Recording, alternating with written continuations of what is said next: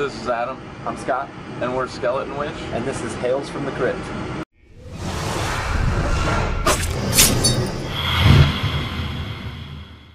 Transfer my first time here. This is an amazing venue, and I am here with Adam. I am here with Scott, the guys in Skeletonwitch. Welcome to Liquid Metal. Welcome to being here in Philadelphia. It's awesome to have you guys. The brand new EP, Apothic Gloom, coming out. Do we have a release date for that yet? It's going to be August. Okay, cool. Yep. I like the new music I've been hearing so far. Well of Despair, we've been blasting that on Liquid Metal. I feel you guys were in your prime during Serpents Unleashed, the last album that came out. You had John Baisley do the artwork. Who's doing the artwork for this brand new EP you guys got coming out, Scott? It's an artist from the UK. He goes by the handle Sin Eater. Okay. So Google him. You can find him. Check him out. Make sure you check him out. Yeah, the aesthetic's a little bit different this time around. I think, we made a deliberate decision with a new singer, and like with the reintroduction of the band with Adam, we didn't want to do, Chance Part 2, use the exact same artist. We want there to be a line in the sand or maybe a fork in the road.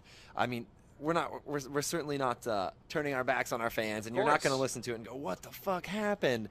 But he brings a lot to the band, and as you could tell, the sound was sort of developing a little more on Serpents as well. Like we were, if you listen to that and you listen to our first record, there's a difference. Yeah.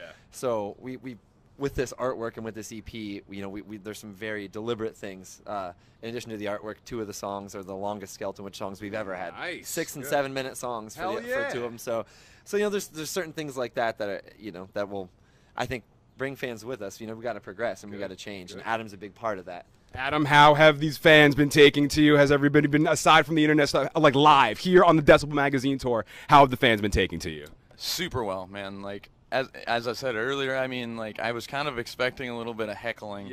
But what's been really cool is actually, Scott pointed it out the other day, but we've had a lot of kids who actually went online and gave me a little bit of shit online come up after the set and be like, I want to apologize because you killed it. That's when you know you got them. That's when the biggest victories happen here in Philadelphia, Pennsylvania for the Decibel Magazine tour. I'm with Scott. I'm with Adam of Skeletonwitch. What is going on next for the guys of Skeletonwitch? We got the EP coming out. We got a new single. We're wrapping up the tour. You've been birthed into the world. What is next for you guys? World tour, headlining tour. What can we expect from Skeletonwitch? Headlining Canada, headlining the U.S. Oh, nice. And then after that, all energy will be put towards a new full length. Good. Yeah. So what like another lap with Adam? Smaller clubs, longer sets. More new material. It'll coincide with the release of the EP. And then it's like, all right, guys, we're still here. We're still kicking your face in. Adam's awesome. Get over it. Let's go. And then we do a full length, and we're then go from there. How many songs can we expect to be on the new EP?